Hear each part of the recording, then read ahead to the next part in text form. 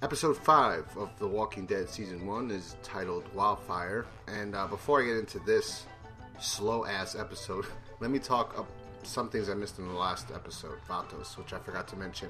One, the actor who played Guillermo, I felt bad watching it. There was one part where when he says he's the custodian, oh, the poor actor, you could tell how he just regretted having to say that line.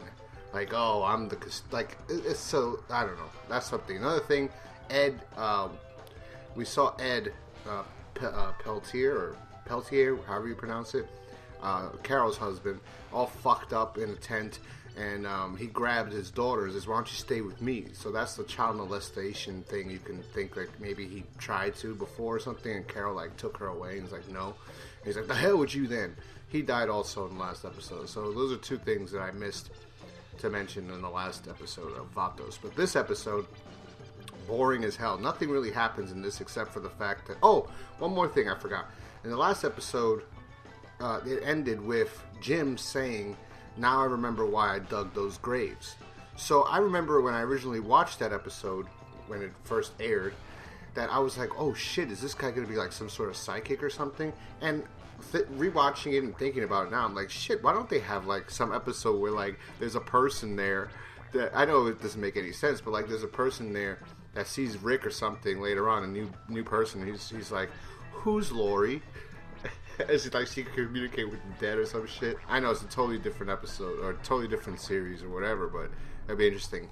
Now to this episode. Nothing happens except you discover that Jim was bit. I don't know why this happened. I thought his character was going somewhere like interesting with the last episode at least, and the psychic thing, or him having visions. Also, again, I forgot this in the last episode. You discover how he survived was that he let the walkers eat his family, and then he got to escape. So that was interesting, and he was somewhat of an interesting character in the last two episodes. A minor character, somebody we were introduced to that was more interesting than T-Dog and these other people. But yeah. So in this episode, we pretty much, nothing happens. Andrea's dealing with Amy's death, waiting for her to turn so she can kill her, and everybody's worried about all these walkers, or about Jim and Amy about to turn into walkers, and it's not safe. Because the walkers presented, even one walker back then presented much more fear and anxiety than they do now in the show, but that's neither here nor there. So Amy turns, Andrea kills her. Andrea's kind of lost hope in humanity and hope in everything. Like, just depressed and wants to kill herself or wants to die in general, you can tell. We also get to see Carol and Daryl's first interactions with each other. Daryl's destroying the heads of everybody that was bit and died, all the people that are capable of returning as a walker. And Carol comes over, she goes, I'll do it as my husband. She takes the pickaxe and she just starts wailing on his face. And Daryl can kind of see something there, that there's something there that will be more developed in later on seasons. So that was a little interesting. If you just watched it, you wouldn't really catch it. That's something the actor actually did. Norman Reedus did himself, I would assume, because you could actually tell in that scene that he can kind of relate to her. But we'll talk about that later on. Rick comes up with this idea that he heard the C.D.C was still open and that maybe they should go over there to see if anybody's there. And Shane wants to go to Fort Benning, I think, but they decide to go with Rick's idea and go see if anyone's at the C.D.C that can help them. So, but everybody goes except for the Spanish family. They decide to go their own way, and we never know what happened to them. I remember somebody said, we heard that, I think in season 2, the guys from Philadelphia mentioned how the kid that plays Bugsy Siegel in Boardwalk Empire, I forgot, he played the character that knew Maggie in season 2. And he says, I think there's a line, he says that we met a husband and wife and 2 daughters. I'm not sure if they had 2 daughters or a boy and a girl. But I think it was supposed to be like them, Spanish family, and that they raped the girls or some shit. I don't know. And that's when Rick's like, oh no, we gotta kill this bastard. He's like, no, I didn't do it. I had nothing to do with it. That kid's also in Rescue Me. He was a good actor. He should be in more. He should get more work. But anyway. Yeah, so I don't know what happened to that guy. I forgot his name, but he was also a relevant character for the first season too, and he just disappears. Then we get introduced to Dr. Jenner, who's in the C.D.C. He's the only person there, we discover from this episode. You know, half of it's with him. Well, not half, maybe like 10 minutes is with him and testing and all this stuff. And then he loses a sample. We don't know if that sample had the cure and that's why he's depressed in the next episode or not. But there's a sample there that is destroyed and the whole room is destroyed. So then I'm pretty sure that there was something there that they didn't talk about at all or develop or, you know, go further into detail on. That there was something in that room that was destroyed. I think he mentions there was a sample or something. That, I don't know. I remember.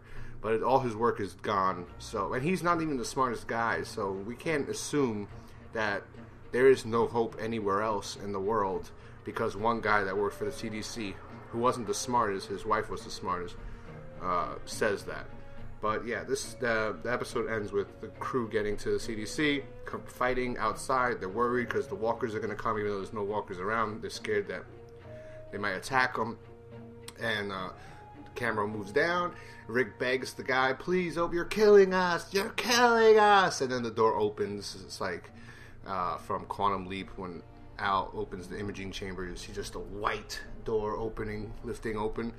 And then they walk inside and the episode ends like that. All in all, it was a pretty boring episode. Oh, another thing, Dale. Don't like pacifists. I really don't. So Dale in this episode, I don't know, he sees Shane like in the woods, like Shane's like pointing at Rick like, you know, I could just take this fucker out and I'll be the leader again. Because you gotta think about that too. Shane was the leader, and then Rick comes back and Rick's the leader, and Rick's like, we're going to the C.D.C. He's like, no, I think we should go to Fort Benning.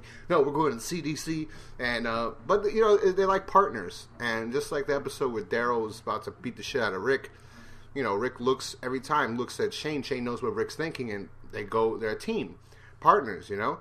So, but Shane is like, nah, I'm not having it, bro. Like, I was the leader. I took care of these people. Now you're coming along. You come along. You ruin everything. Walkers come to our camp, start killing people. Who knows how long we could have stayed here, you know?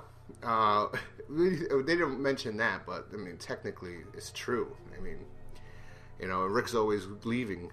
I'll never leave. Let's go. We gotta leave. But I don't know. This episode was just, you know, there's nothing good. Jim dies, or he's turning, and they don't want to kill him, and they said we should decide, you know, what he wants to do. And they let him drop him off on the side of the road like garbage and just let him fucking die or turn. And Rick's like, you want this gun? He's like, no, I want to see my family. I don't think you know what you're saying. Your family's dead. No, I know. I'm going to meet up with them when I'm a zombie. But, yeah, whatever episode. Let me know what you guys thought about this episode, Wildfire. I don't know why it's called Wildfire. Maybe because that Jenner says something about, like, how it spreads like wildfire. I don't know. I don't remember. I really can't remember. But, yeah.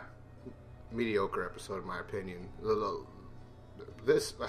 we'll talk about the next one later. Anyway, let me know what you guys thought about this episode down below. Talk to you guys next time. Peace.